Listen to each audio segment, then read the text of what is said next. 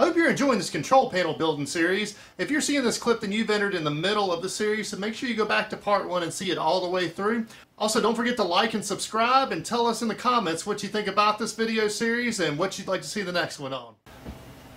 Alright, so our control panel is complete, and one big thing we have left to do is to test it.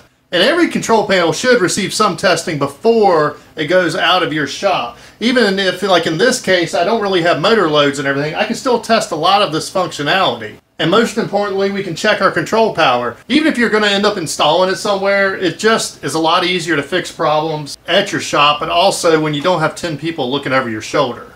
So the start button will start the 5 horsepower drive. You can see we have speed control. And then the stop button stops it.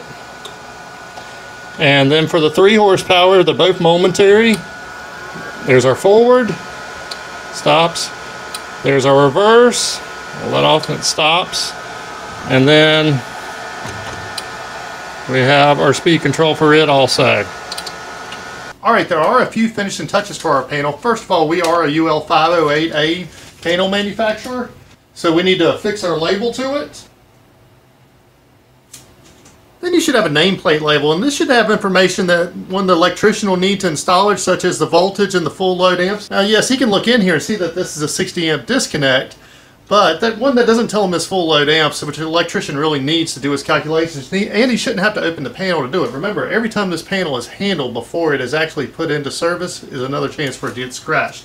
Along with that, you should have the short circuit current rating, which I'll put a link to an article in the description about how to calculate that, and the environmental rating. So, for example, this is a type 4 enclosure, which means it is resistant to a certain amount of water and dust. In fact, I'll put a link in the comments about NEMA and IP enclosure rating. And make sure you put your company sticker on it. That way people know how to contact you if they have any issues, or hopefully they want to buy something else from you. Hi, this is Tim. And this is Amber of TW Controls. We run the automation store. Be sure to subscribe for more great videos. And like this video and comment on what you would like to see next. Visit our website where we offer a full line of PLCs, simulators, control panels, PLC trainers, and more.